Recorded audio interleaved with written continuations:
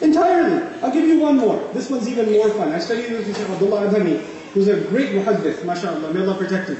He's a Syrian scholar. I was studying this hadith with him, in which Umayma radiallahu ta'ala anha, a woman came to the Prophet ﷺ, and she asked if she could pray in the masjid. And he said, no, you should pray in the innermost part of your home.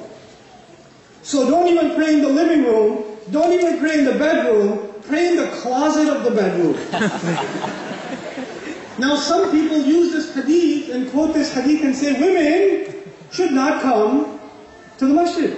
Because the Prophet said, alayhi salatu wasalam, women should pray where?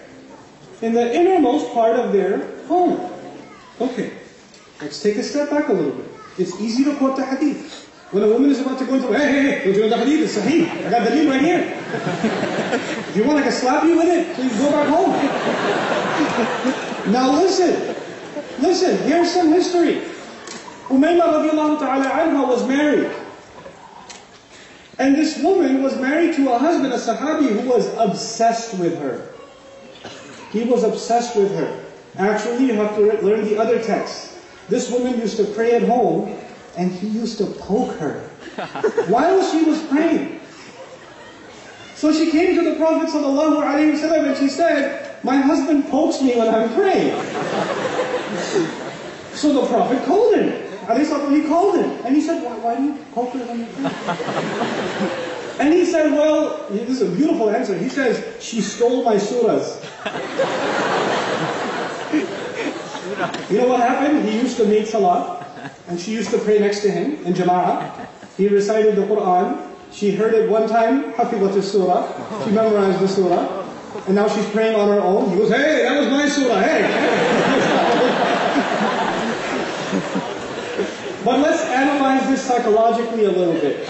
He was so obsessed with this woman, even when she was paying attention to God on her own, he got jealous. And he used to poke her. So she said, I should come to the masjid. I should come to the masjid and pray. Now why does she want to come to the masjid and pray? Because she wants to get away from Pokemon.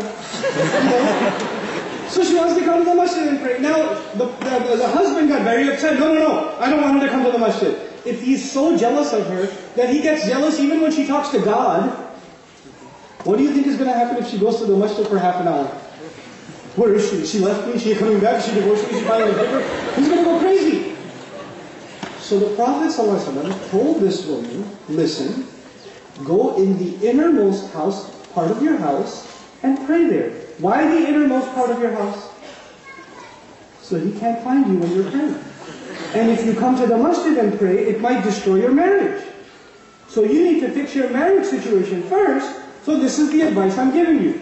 Now another group of women, also Sahih Hadith, another group of women come to the Prophet ﷺ and they say, Ya Rasulullah, we come to the masjid for Fajr. And when we come to the masjid for Fajr in Medina, when we come to the masjid for Fajr, we have to walk through sewage. There's a place where there's, sewage is, yes? We have to walk through filth. So our clothes get dirty. So how can we pray when our clothes are dirty? So now what do you expect the Prophet to say? Stay home and pray. The Prophet told them, alayhi salatu wasalam, don't worry, if your clothes get dirty, the dirt from the rest of the way will clean it up. You still come and pray at the masjid. These are women leaving at 3 a.m. and 2:30 a.m. and 4 a.m. in the morning walking to the masjid, and they're not driving, they're walking, and it's a long walk. And the Prophet said, you still come and pray in the masjid. Is it true that we read a hadith and we jump to conclusions? We think we know what it means immediately? Does it require more study? Does it require more analysis? So my advice to you is, if ulama are passing a judgment, if scholars are saying, these people are wrong, those people are wrong, those people are wrong, maybe they have a right to do it because they are scholars. You don't have a right to copy them and judge people. Let them do it, you don't become scholars. You don't become judges. كُونُوا دُعَاةً لَا قُضَاةً. Be da'is, be callers to Allah, don't be judges. Especially the young people here. If you don't have a sanad al-hadith, if you're not a muhaddith, if you don't have those kinds of ijazat, if you have no qualifications in these texts, then you should not be talking.